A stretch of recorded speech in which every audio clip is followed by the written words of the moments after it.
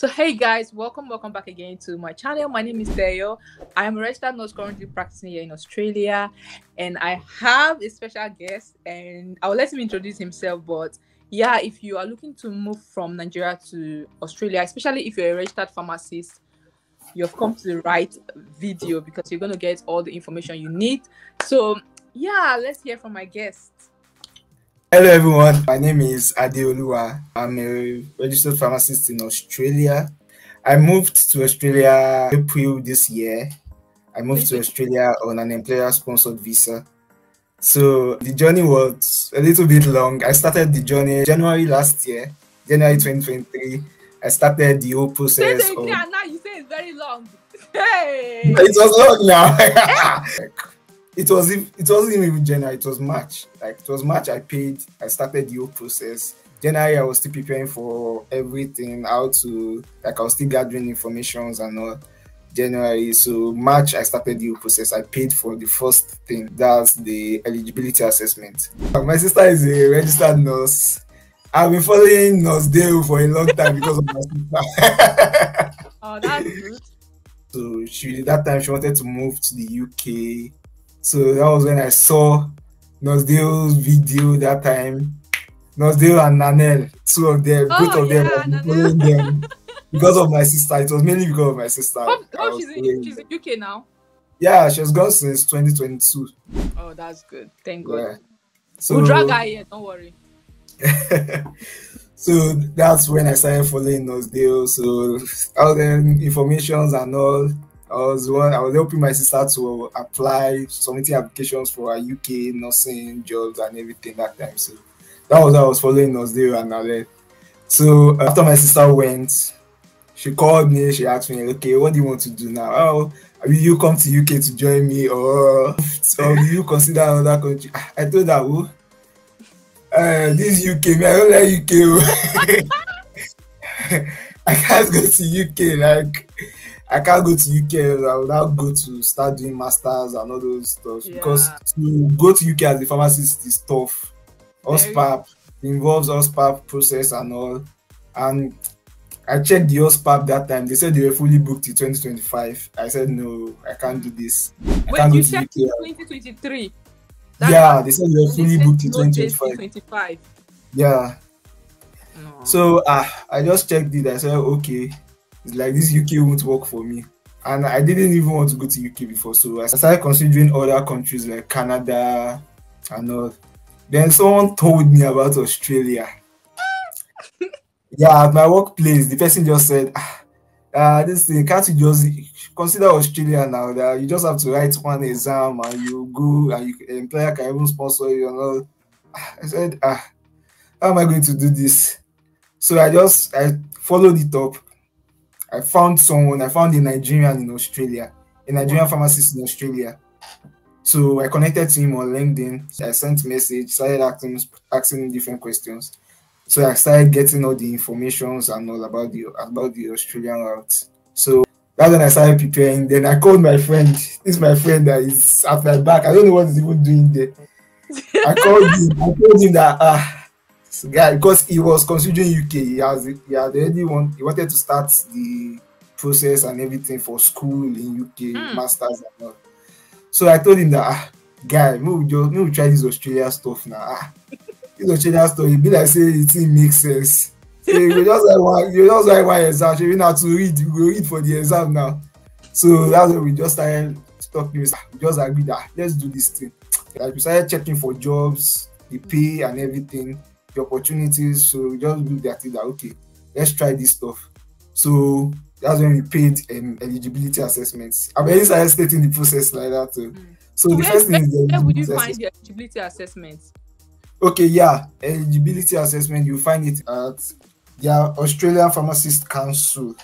Okay, so if we just go on Google and type Australia Pharmacy Council, their websites, everything is there, eligibility assessment and all. I paid the eligibility assessment fee. How much was it? It cost about 1,310 Australian dollars. Wait, 1,310 Australian. How much was that in Naira? That time it was like 660,000 Naira. But now it's 1.6. It's like 1.4 1.4, 1.5 million now. Yeah. So exchange rate is affecting everything that time. Everything. Yeah. That was the amount I paid for the eligibility assessment. For the eligibility assessment, basically just to confirm that you hold a registration in your country. Yeah. So they will ask for your registered license, they will ask for your birth certificate, they will ask for your transcripts, So academic would transcript. your school send it directly to them, or you have to upload it? You can upload it, or your school can send it. Anyone Okay. is acceptable. But it's just the transcript must have the stamp of the school and the signature of the school. So if you have the original one with you, you can send it, or you can just tell your school to send it. Yeah, what do you say? Do you have to verify the document? You know this verification. No, you don't need to certify the document. Okay. That certification is another stage. That's Okay, another stage. Yeah. So in the beginning, you don't need to certify anything. Just send it. So after you send it, basically now it takes like, they say it takes like 8 to 12 weeks, but most of the time it takes shorter than that period. But mine was just like 4 weeks. So they'll just tell you that, okay, you are eligible to sit for the exam. Okay. Send you a mail that congratulations, you are eligible to sit for the exam. So after that, you register for the exam, you pay for the exam. So the exam fee is 2,230 Australian dollars. Yeah. Okay. See, that time it was about 1.2 million naira that time. Hey.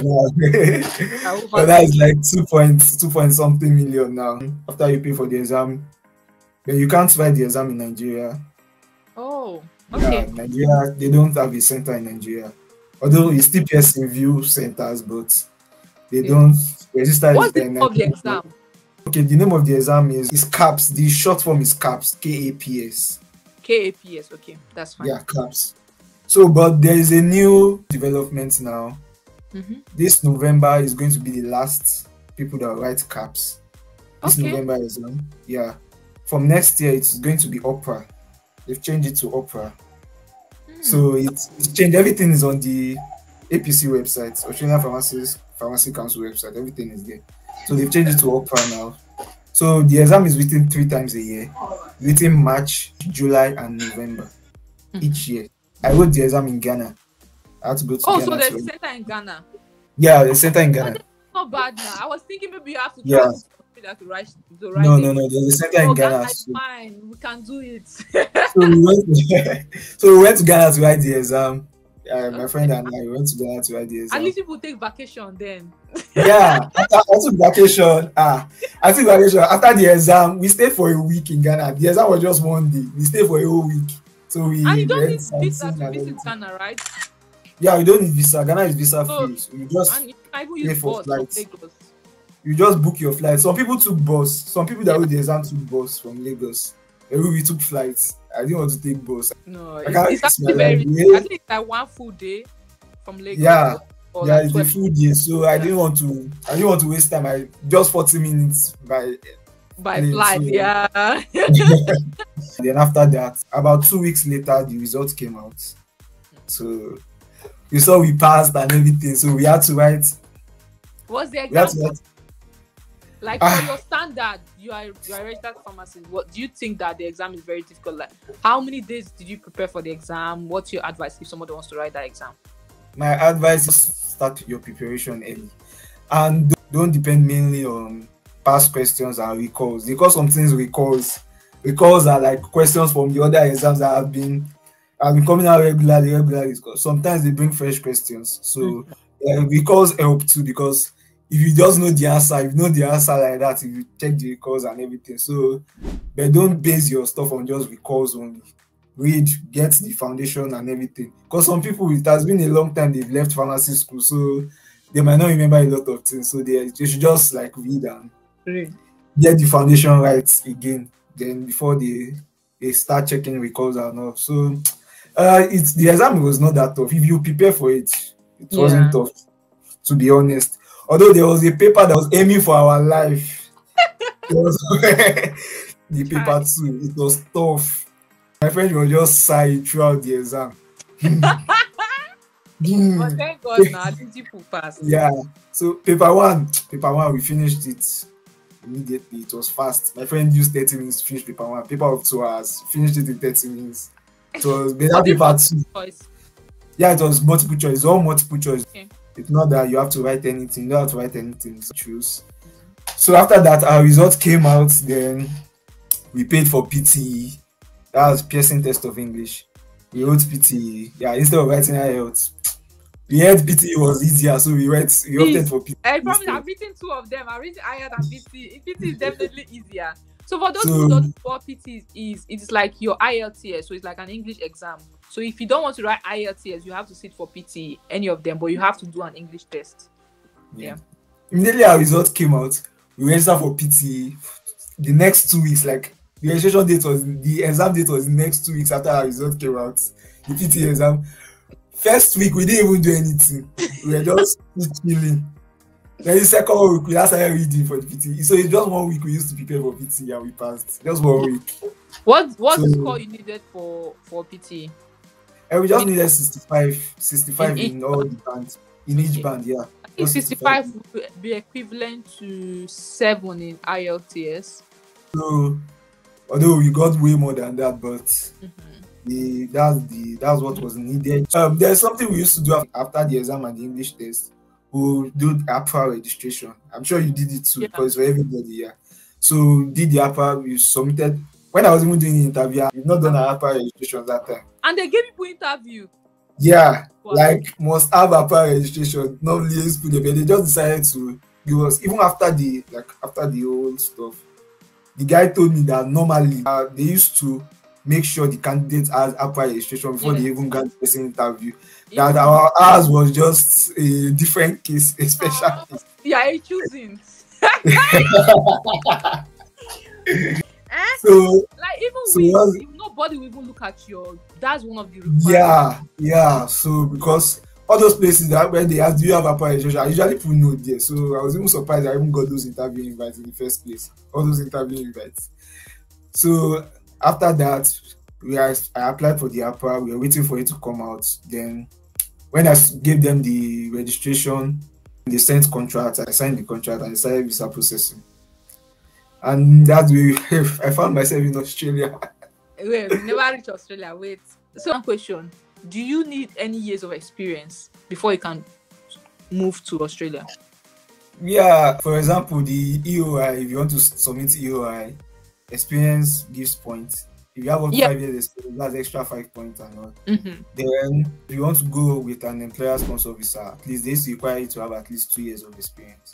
What of for your application to APRA or to write the exam or APRA? No, they don't care about experience. Those ones don't care about APRA too does not require any experience. No, they don't require experience. That means experience is not really necessary. You know why? Not really because necessary. Some employers are happy to take you without. I mean, of course, they'll prefer somebody. And if you bring some experience and without, they'll prefer someone. As long as APRA does not, you know why? Because we nurses, APRA requires you to have a level of experience before they will even register you as a nurse. No. So there's no way you can't cut it off at all. The thing is that to have a license, because APRA and all those, this thing will require your license from your country.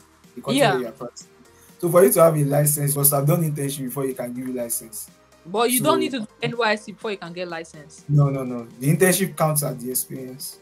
Okay, so that's 1 year. It counts internship as 1 year experience. So that's okay. Just it.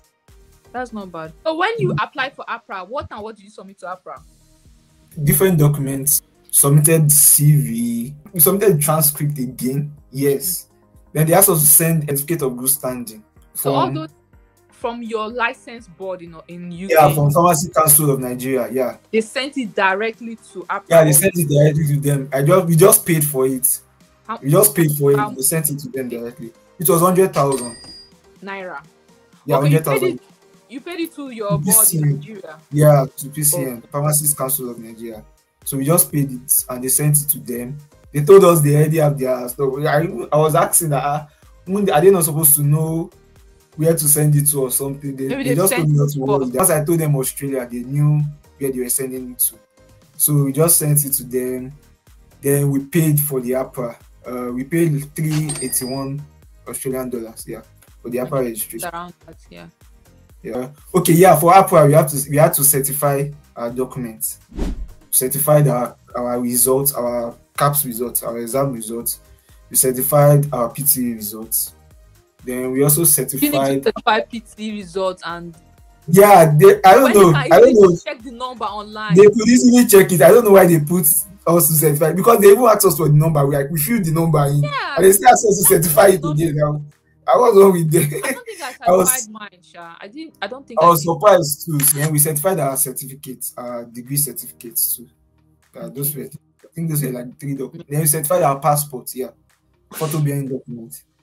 Our international. They told us we had to certify it for every How long did pharmacist. the whole apparating take after submitting the documents Yeah, required? it took like a month. Yeah, Okay. it took like a month after submitting. Then they Everything. sent the stuff. Then that's basically everything.